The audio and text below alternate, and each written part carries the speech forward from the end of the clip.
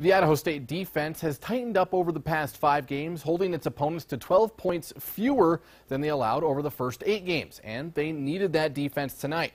Idaho State hosted Northern Colorado. Bears coming in scoring 83 points per game in their first 2 league contests, but it's ISU's offense shining. Ali Farouk. He drives to the basket and puts the Bengals up by 9 with that bucket. Now later in the half, Geno Luzcando, he's going to grab the board off the missed shot, and he'll get the put back for 2. ISU up 27-19.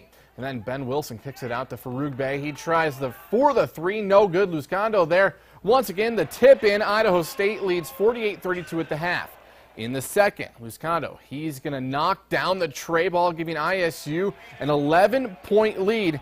Now, Luzcando set a new school record, a perfect 10 for 10 performance tonight from the floor. He had 29 points and 10 rebounds for the double-double.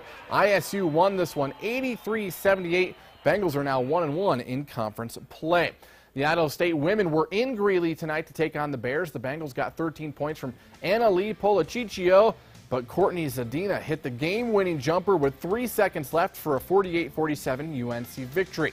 How about BYU? The Cougars hosting Santa Clara. Cougars leading 48-34 at the half behind Kyle Collingsworth's 14 points.